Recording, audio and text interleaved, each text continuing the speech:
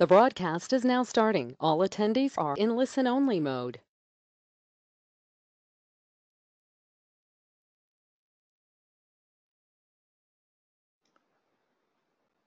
Okay, guys, how everybody's doing? This is Neil Green again with you on the weekly webinar. How are you all? Okay, we'd like to welcome you guys joining us from GoToWebinar, all of you, and of course we are on Facebook on our homepage at itrader.com, just like every week, every Tuesday at the same time. Hope you got back from work, made yourself a cup of tea or coffee or whatever you like, and ready for the webinar. Just everybody can hi. Okay, hi guys. Just want to do a technical check. Can you see my screen? You're supposed to see our homepage at itrader.com, and of course hear my voice. So just for me to know that all is good before before we go on and talk markets. Okay, so we're good. So you can see the screen. Okay, great. So you can see the screen. You can hear my voice, and that's great. Okay, let's talk markets. Okay. Okay, by the way, you guys on Facebook, if you don't know, this service, okay, these webinars are for free. I just want to give you, want to talk about it, just a few words about it. I'm doing these webinars once a week, every Tuesday. And as you can see, okay, all you have to do in order to register, you can go to news or scroll down here. You have, see, join a webinar, supposedly, somewhere here. There you go, save me a seat. Just put in your first name, last name, and your email address so we can contact you back after the webinar.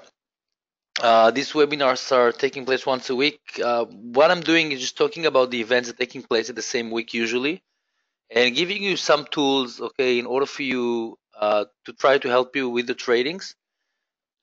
Talking about the events that are taking place at the same week, how do we trade it, how do we look at it, and so on. So you guys can go to webinar. If you have any questions during the webinar, of course I'm going to leave some time for a Q&A session at the end of the webinar. But if you have anything you would like to ask me during the webinar, you're more than welcome. Just write me down on the chat window just like you did now, and I'll try to answer your questions, if not all of them, some of them in between the webinar. Of course, if you would like me to clarify anything or whatever, just let me know.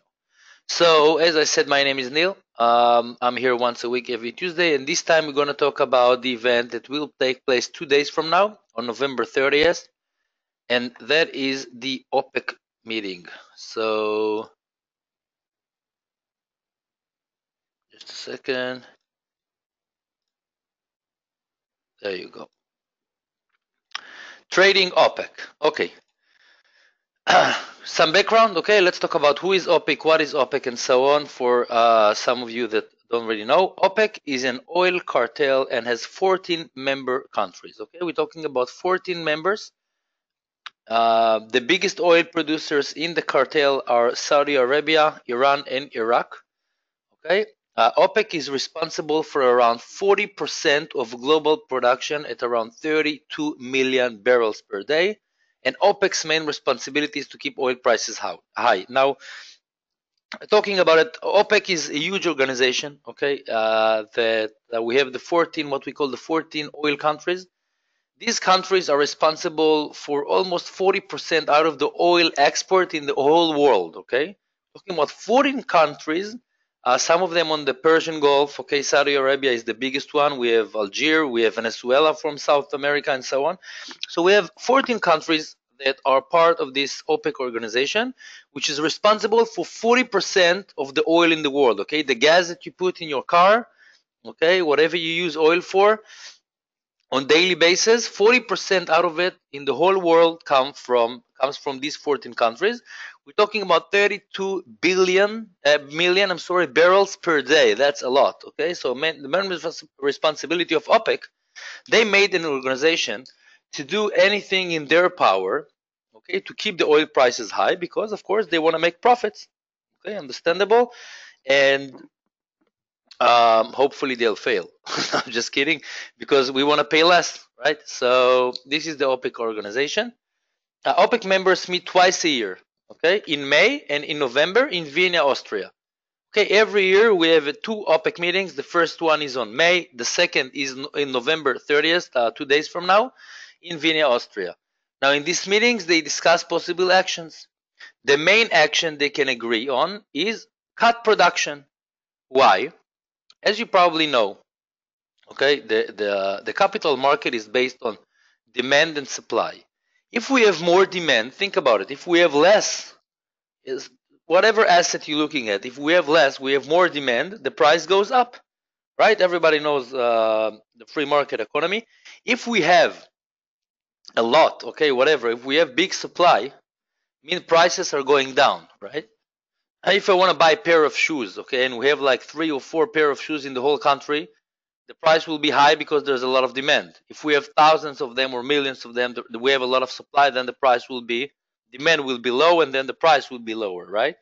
So in these meetings, they discuss possible actions, and the main action they want is to cut production, because if they cut production, what will happen to the prices, guys? Production cuts leads to lower supply and higher prices. Okay, if we have less oil in the world, it means that the prices will go up. So think about it. This organization, this OPEC organization, is responsible for these 14 countries are responsible for 40% out of the oil export in the world. That's a lot. Okay, they have a lot of responsibility when it comes to oil prices, because we use it on daily basis, guys. Now, if they're gonna keep, okay, if they're gonna make a decision, because there are 14 countries, okay, if only Saudi Arabia or Iraq or Iran will decide by itself to cut production, they don't have enough power. But if OPEC as an organization, okay, the whole 14 countries will sit together in 2 days in Vienna, Austria, and they're gonna make a decision, all of them together, to cut production, then oil prices will go up. I mean, they're supposed to go up, right? Because supply goes down, right? Which means they might make more profits, but they have to agree on that. So last cut production was last May, all right? Let's take a look what happened on May. Before we go on, let's open the MetaTrader. So when we talk about oil, we have two kinds of oil, okay? The first one is crude oil. The second is Brent oil. They both work the same way, okay? If you want to trade oil, you can choose one of them. I like the CL more. You can look at Brent, whatever. You go down here. You see, I take on the market watch.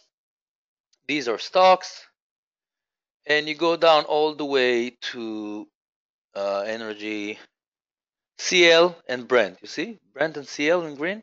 So I take the crude oil CL and I put it on a daily chart. As you can see, this is the daily chart of oil, of the crude oil, which means that each candle that you see here represents 1 day. Of course, a green candle means that the prices of oil went up the same day, and a red candle means exactly the opposite, that the prices went down. Now, as you can see, we have a very strong uptrend, okay, because of the expectations that we had since September to this meeting that we're going to have in 2 days from now. You have to understand, this is a huge meeting, okay? If they're going to decide to cut production, it might, price might go up.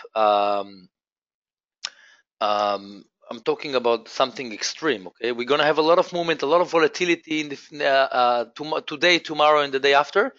So we have an uptrend on crude oil. We have an uptrend on Brent oil, okay? This is a daily chart, which is what happened here. Let's try it daily. Maybe this is the last contract. I don't know. Okay, anyhow, back to the crude oil. Okay, you can see the uptrend. Okay, if we zoom out, pretty clear. Okay, it broke the resistance here at around 54 and kept going up. Okay, back to the PowerPoint. So OPEC is expected to cut production in its Thursday meetings. Okay, I wanted to show you what happened on May. Right, this is okay. Last time they cut production. Let's go to the history, okay, of crude oil. Let's go to May of 2017. Okay, last time they've decided to cut production was here. You see May? Look what happened to the prices of oil. They went up like crazy, you see, in a few days. So, okay, based on this information, okay, if you traded long here, okay, that was a great trade. So, OPEC is expected to cut production on its Thursday meeting. Now, the production cut is expected to be 1.8 million barrels a day. So we're talking about almost, instead of 32 million barrels a day, we're talking about almost 30 million barrels a day, which is a lot. Okay, we're talking about almost 10%, 7%, which is a lot. Russia is not part of OPEC, but is expected to participate as well. You have to understand that most of the Russian income is out of export of gas and oil prices. By the way, Russia were very, very happy back in the days when oil prices were very high. If you put a monthly chart, this is a monthly chart of crude oil, you can see that back in 2008, okay, prices of oil went high like $140 a barrel. Right now we're talking about $58 a barrel. So um, so it's like more than double, okay, almost 3 times more than double, which means Russia right now have a huge problem because they used to make a lot of money back in the days, and right now, because their economies relied on export of gas and oil, okay, right now the situation is not that clear. Okay, just for you to understand what's going on in Russia, they're going to participate even though they're not one of the 14 countries of OPEC. As you can see, Russia is not part of OPEC, but is expected to participate as well. Saudi Arabia is trying to push prices higher before its Aramco IPO next year.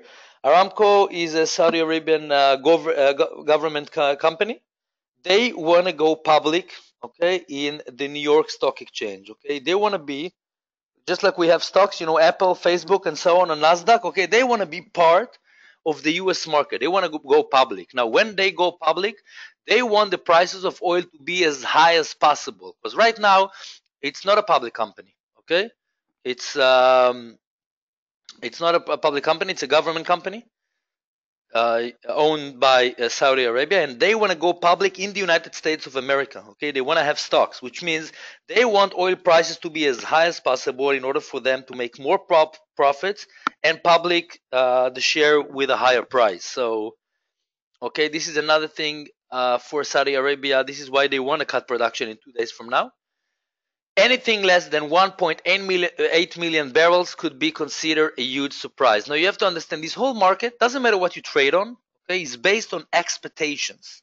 Everything that you see on the capital market, whatever asset you trade on, it's based on expectations. Now we trade on the difference between the actual result and the forecast, right? If you ever traded fundamentally, how do you trade it? You go to the event.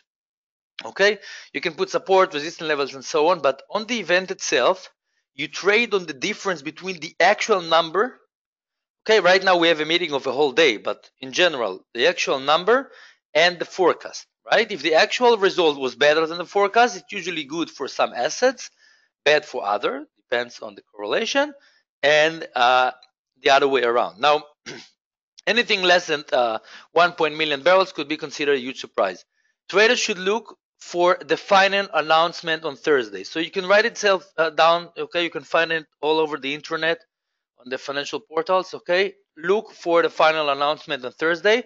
I want you to check if it's a cut of more than 1.8 million or 8 million or less, okay?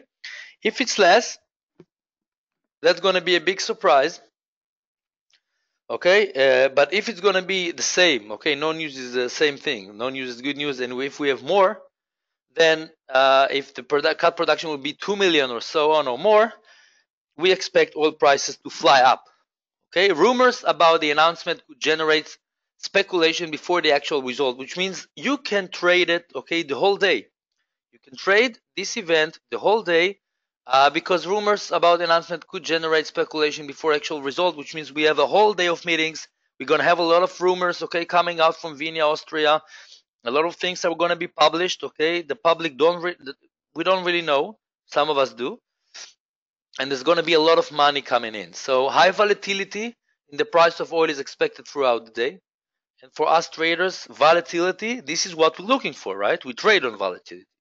Traders are recommended to prepare their accounts accordingly, of course, and take profit and stop loss orders are expected to be stretched tomorrow, okay? Which means when you trade tomorrow, okay, you have to understand that on oil prices, either if it's going to be, if you trade Brent oil or crude oil or whatever you would, I'm not talking about tomorrow, 2 days from now, or if you trade on currencies that are correlated, I'm going to show you on the next page with oil prices. Um, it's I think it's better for you, okay, to put your take profits and stop loss not so close by to the trade itself, but stretch it a little bit. Oil is on a strong uptrend. I just showed you, okay, on the daily chart. You can see crude oil strong uptrend. You see, trend is your friend, they say. And Thursday's announcement could support this trend, of course. Okay, if they're gonna cut production 1.8 million or more, we expect this uptrend to be stronger. And crude and Brent are trading close to a 2-year high. Okay, if we go and put it monthly, look at the 2 years, last 2 years. This is 2015. Okay, very very high right now. See that? Wait. Okay, back to okay. So crude and Brent are trading close to 2 years high. The next upside target for crude, okay, is 62 a barrel from mid 2015. Then the next upside target for Brent, you can write it down, is $69.5 from the same period of time, the middle of 2015. Okay, just for you to know, if you look at the MetaTrader and you want to put a resistance and support lines, okay, when we say 62 on crude oil, we're talking, you see this? This is the next target right here. You see 62? This is the next resistance line. Okay, you can put it on your MetaTraders, okay, on your platform. This is the next resistance line from mid 2015. We're talking about May and June of 2015. Right now the price is $58 a barrel, so we're talking about a $4 difference. And if they're gonna cut production, if OPEC are gonna cut production as we expect, we're gonna have a lot of we're gonna have we want to see, okay, if the price will go over the resistance line at 62 or reverse. Okay, it's gonna be very interesting, but this is the line right here. Okay, so it doesn't matter what event you trade, by the way. If you trade it fundamentally just like we do now, you always want to combine it with the technical analysis. Okay, you want to put support and resistance levels. You want to put some key levels to understand how high or how low the price might get. And we expect a lot of volatility. Now, the next upside target, we said 62 and 69.5 for Brent oil. Traders are recommended to diversify their trading portfolio. Guys, it doesn't matter what event you trade on. It doesn't matter if you trade on the everyday. It doesn't matter what you do, okay? The whole idea is to have the portfolio to have as big as you can, okay? To fund your account and have enough money in order for you to be able to diversify your portfolio. We never, I say it every webinar, I'll repeat it again. We never want to put all the eggs in one basket. Sometimes the market goes against us. If you trade enough time, you know that. But we want to diversify our portfolio. We want to put not all the eggs in one basket, not all the money in one position, but take a few positions. Now we have correlations, okay? Oil currencies, we call it, like the Canadian dollar, the Norwegian krone, and the ruble. Okay, these three countries, Canada, Norway, and Russia, are not part of the 14 countries of OPEC, but they are, let's say, a huge percentage out of their economy is based on export of oil. They are oil producers, big oil producers, and they're dependent on oil prices, which means this meeting on Russia are going to participate on November 30th is very, very important for these three countries. And according to this, we have these three currencies: the NOK, the ruble, and the Canadian dollar, which are they're strongly correlated with the oil prices. So you can trade it as well, could affect as well. Now, oil stocks like Exxon and Chevron could also be affected. Okay, same correlation. Where do you find it? That's a good question. On the MetaTrader, look at this. Let's start with the currencies. Okay, I go up all the way to the currencies. NOK. You look for N. Okay, so we have the euro versus the Norwegian. Okay, if you want to trade on the dollar versus, doesn't really matter. Okay, we have here USD NOK. Okay, ruble, USD ruble, and if you want to trade Canadian dollar, you can trade USD CAD or CAD, whatever you like. versus doesn't matter. Okay, these three currencies, okay, they're strongly correlated with oil prices. If you like to trade stocks, you can do everything. Okay, whatever you like. We have here Exxon, okay, and we have Chevron, which are here. Okay, these are two major American oil companies, and of course, if OPEC will decide to cut production, oil prices will go up, and this is great for these companies as well. So you can diversify. I recommend you to diversify your portfolio and split the risk. Okay, not go with only with one asset or two. Diversification leads to more risk sharing and lower portfolio volatility. Diversification is where am I? Okay.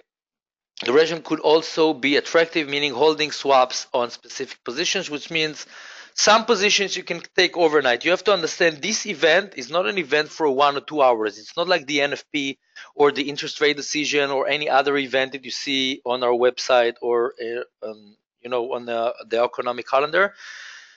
This event should affect the market for at least a few days, maybe a week. Okay, so you're gonna see a lot of volatility during the day on Thursday and the next days after. Okay, so you're gonna have trading volatilities all the time. Pay attention to the resistance and support lines, understand how the market works, and look at the numbers, look at the announcement at the end of the day on Thursday. And of course, good luck.